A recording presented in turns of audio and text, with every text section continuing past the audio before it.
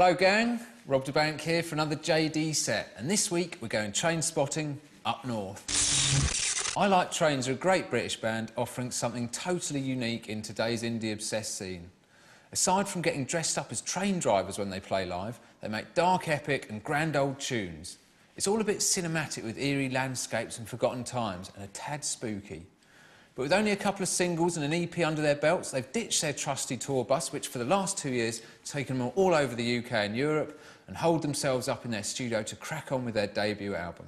We managed to drag them out of hiding to wow the people of Nottingham. Pray silence for iLiKETRAiNS.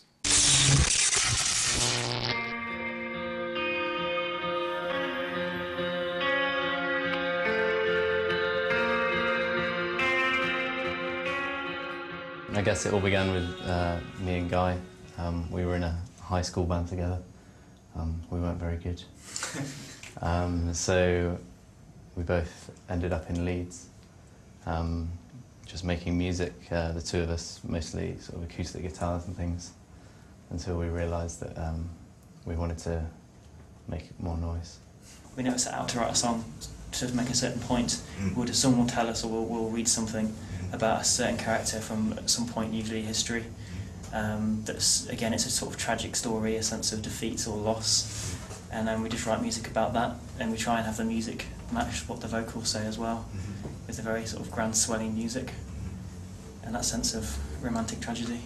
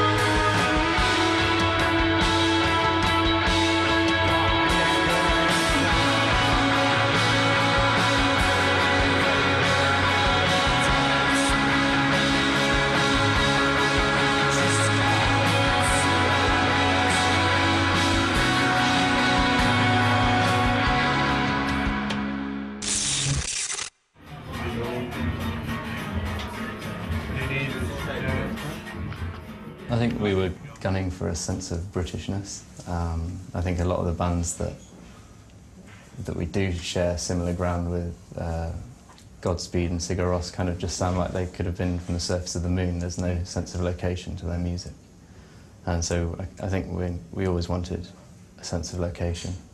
I think the trains were kind of represent a great British engineering feat, which has subsequently declined, and so that romantic view of, you know, a tragic tragedy sort of runs through all our songs.